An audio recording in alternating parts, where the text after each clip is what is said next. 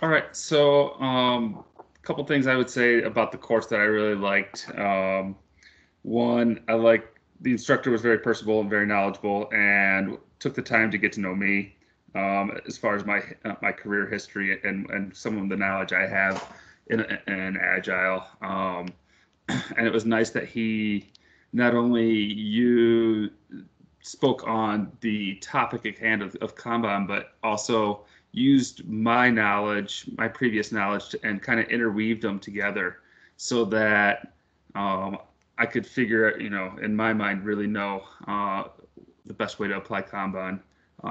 Also liked there's a good mix of instruction and practical application with the what is it, TGIF or the whip game.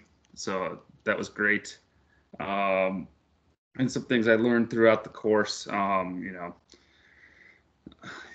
No, Kanban is a pull system, not a push like Scrum is, which means you pull in as you have the time available instead of planning everything out.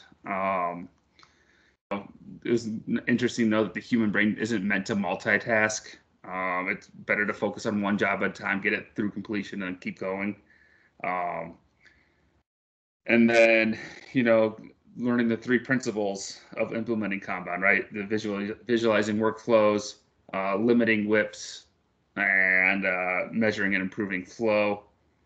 Uh, yeah, I mean, learning that as far as there's a heavy lean thinking there, and the house of lean, having your house with the value at the top, the four pillars and leadership at the bottom was very interesting. It was a very good course, so thank you, Sandeep.